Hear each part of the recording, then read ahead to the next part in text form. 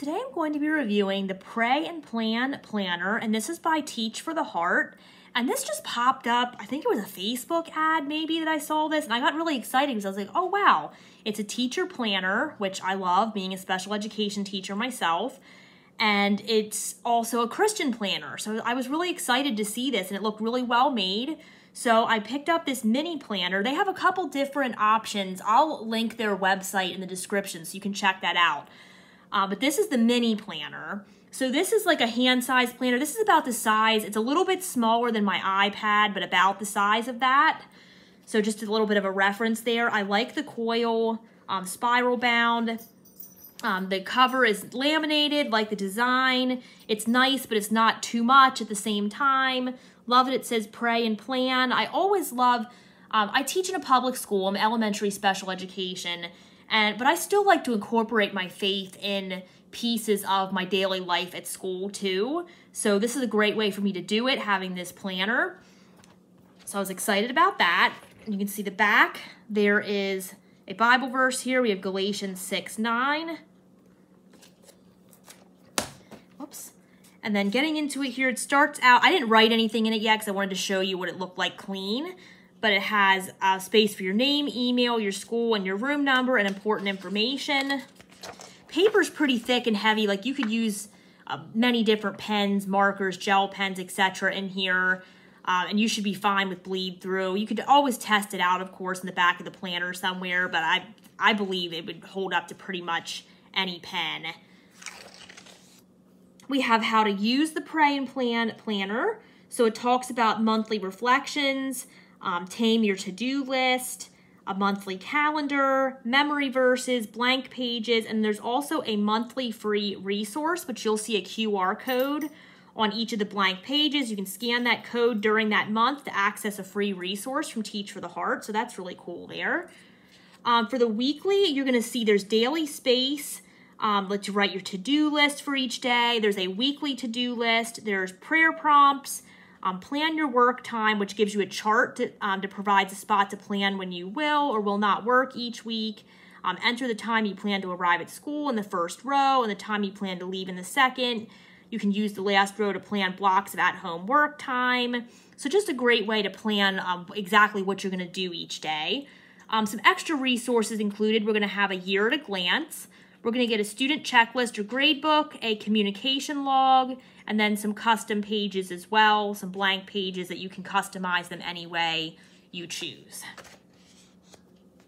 All right, so this is going to start in July of 2024, and it's going to go through June of 2025. So it's an academic planner, academic school year that it goes through. Here's a space for a schedule, which is a special education teacher. It's helpful for me. I'm a learning support classroom, so my students come and go throughout the day. You know, a student might come in for 30 minutes of math support, and then they leave for lunch, and they come back later for some reading support. So they're in and out. So it's helpful to have that schedule to fill in there. I probably would change the days of the week to cycle day because my school runs by cycle day, but you could easily do that. Put a little sticker over that. You know, write that in there. We have a year at a glance, which gives you subject and months. You could color in these nice little designs in the border or not. Either way, it would look really nice. They also have some coloring sheets in here. I love that. With some Bible verses. If you just, you know, need a minute at home to relax as you're working in your planner, that's a great little addition there. This is a monthly reflection here, so you're going to see this is looking back for June. What are you most thankful for? What didn't go well, and what will you do differently next time? What did you spend too little or too much time on? And then there's a looking ahead for July on what's most important to you this month, what's one thing you need to stop doing or let go of, who should you pray for or connect with this month. And then there's a to-do list for that month. And then this is how to use the 4T system. So it just gives a little code there if you'd like to do that for trash, trim, transfer, and treasure. And you can also look up their website here and it gives you more information and resources as well. Okay, here's what a monthly calendar looks like. You have a place up here to write a memory verse for the month. There's also a gratitude section over here. So I just love that it incorporates these little pieces of our faith in there as we're going through our daily lives. A quote from Charles Stanley. This is a QR code for that month's resource that you can scan. And then this is what the weekly spread looks like. So really nice. You could write your to-do list in here each day. Also has holidays listed. Again, you could color these if you like, or add some colors. Stickers would fit in well. There's a space for notes, a to-do list for the week, a prayer, and then the plan your work time space here. So working, not working, what you're going to do at home, etc.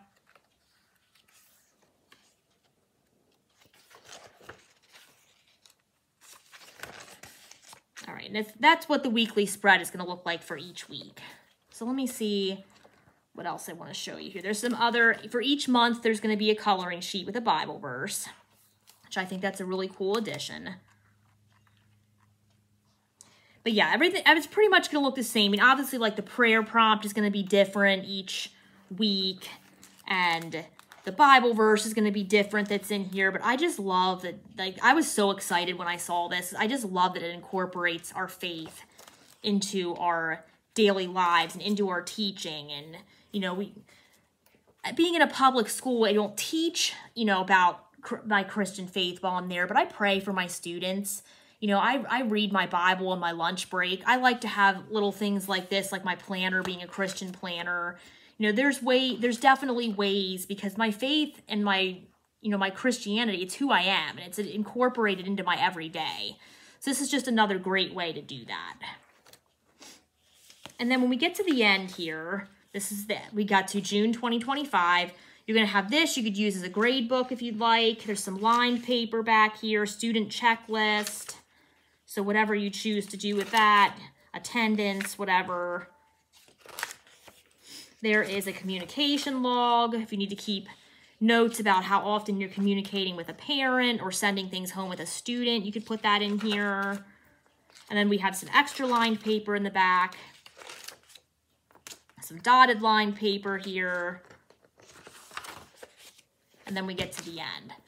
So I love this. I was so excited when I saw this. I wish I would have seen this sooner, because we could have got this review out a little sooner in the summer for us teachers that are going back to work here soon. But I was really excited when I saw this. It's a really well-made planner.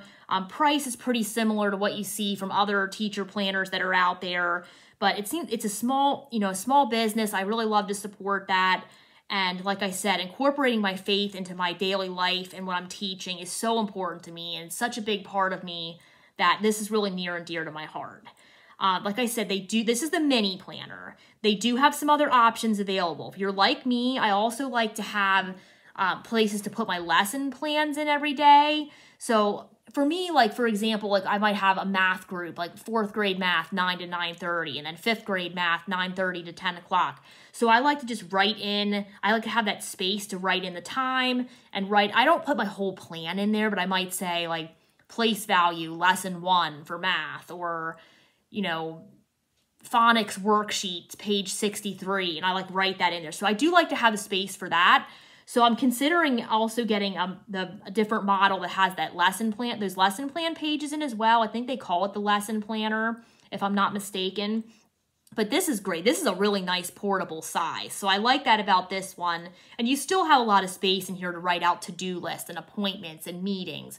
You know, IEP meetings, I have a lot of those. So it's always good to have that space for that as well. But I really recommend this. You know, if you're a teacher or you're a homeschool mom and you need a place to keep your appointments and lesson plans and everything like that, this is great. I really love this. I think this would even work. I mean, there's some pages in here that wouldn't apply, but this would work for a student too, like a college student or even a high school student. Obviously, they're not going to like fill in the student checklist pages, but a lot of the rest of it would work really well. So again, this is the Pray and Plan 24-25. It's by Teach for the Heart. I'll put their website in. I highly recommend this. Can't say enough about it. Really great planner.